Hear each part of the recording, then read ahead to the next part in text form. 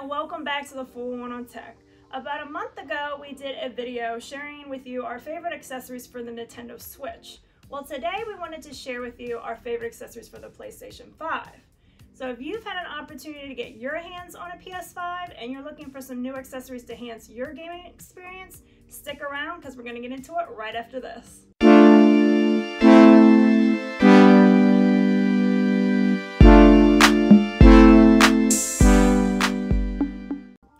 So first off, there's nothing more frustrating than sitting down to play a game and you realize that your controller is about to go dead because you forgot to charge it. So for that, we have the DualSense charging station. Now you could just use the included USB-C charging cable that came with the PS5, but then you have to deal with another pesky cable, and it's just not as convenient, especially if you don't remember where you put the cable, which has happened to us on more than one occasion. So this is nice. We just leave it here right next to the PlayStation 5 and have it hooked up, and then when we're done gaming, we just put the controller back on the charging station, and then it's all set, ready to go and fully charged for our next gaming session. Now this is made by Sony, so it's going to perfectly go along with the design aesthetic of the PS5 if you're looking to match your setup. And what's really nice is it charges not just one controller, but two, as you can see. So you have two controllers charging at the same time, and they also charge just as quickly as if you were to use that USB-C cable and plug it in and charge it directly into the PlayStation 5. So you're not missing out on anything there. It also has a nice rubber base too, so it's not gonna slide around on you or slide off the table or anything when you go to put the controller on. Now there's also some third-party options available that are cheaper, but the look and the quality isn't going to be the same, so that's something to consider.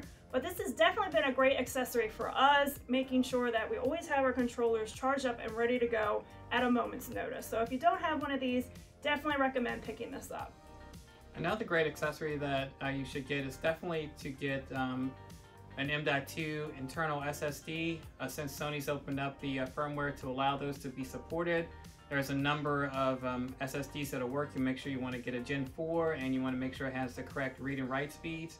The one we have is the Samsung 980 Pro 2TB. Now it's currently going for $269, so that's more than half the price of the console.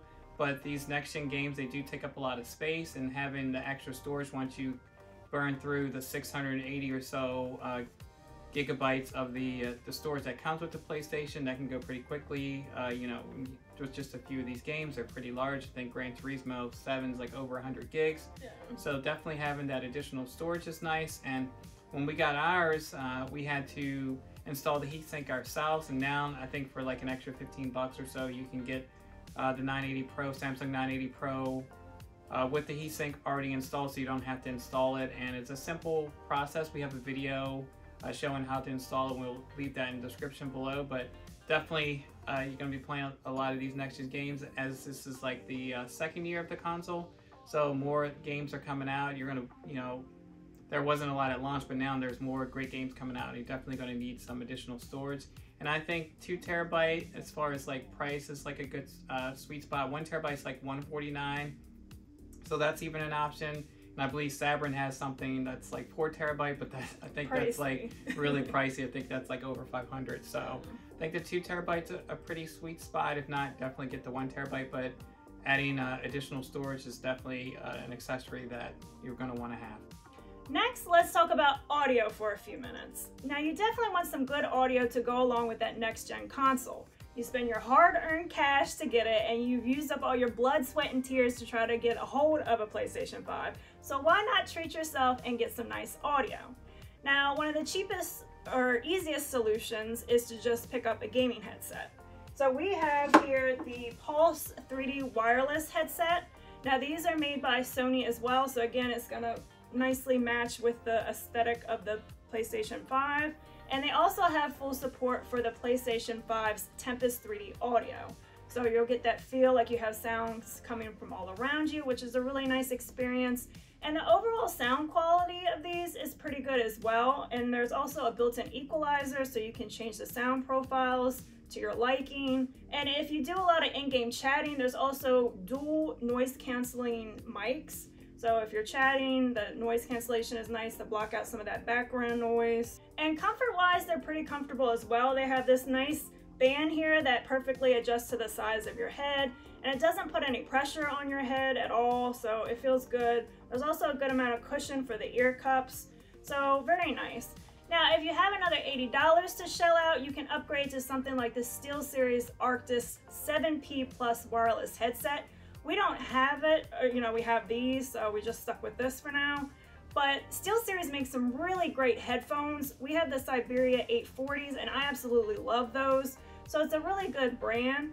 And they also partnered with Sony to make the 7P Plus wireless headset specifically for the PlayStation 5. So it's also going to have full support for that Tempest 3D audio. But what's really nice about it is you get 30 hours of battery life as opposed to 12 hours with these. So for $80, you get more than double the battery life.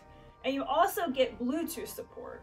So these are just wireless and they come with a dongle, so you can't pair them up with a Bluetooth device.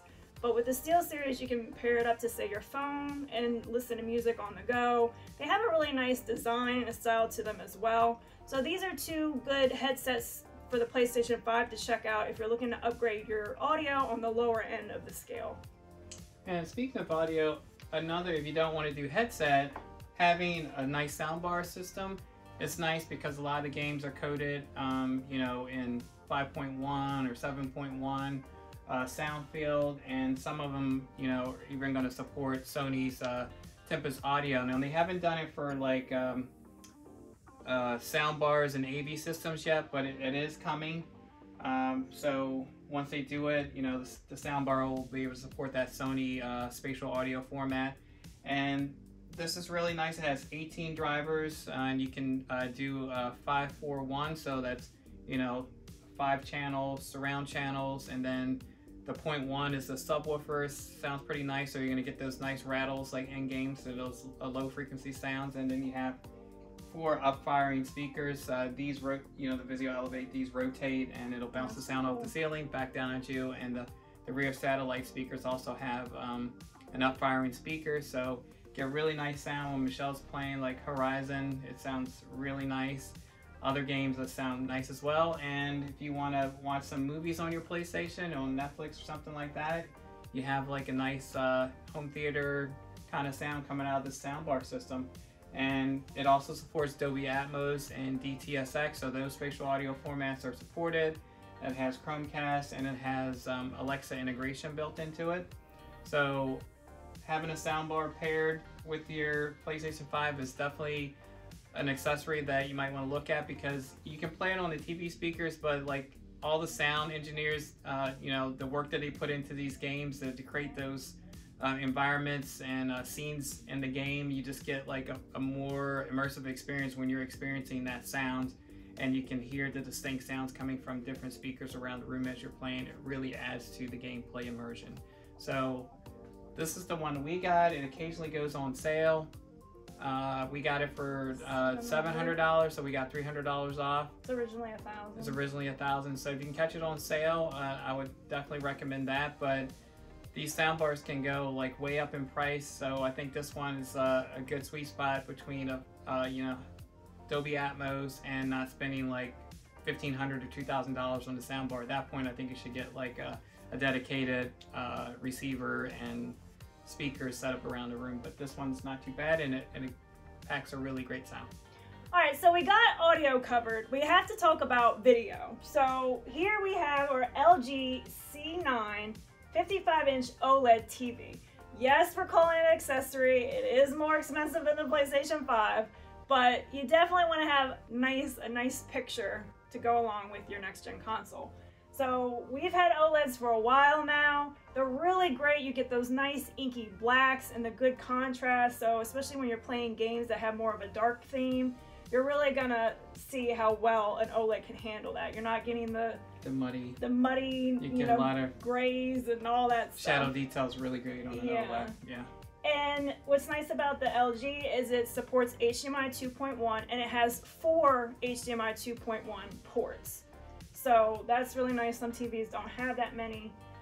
And then so you're getting the 4K up to 120 hertz, VRR, auto low latency, instant game response. You're getting all those features. Also low input lag.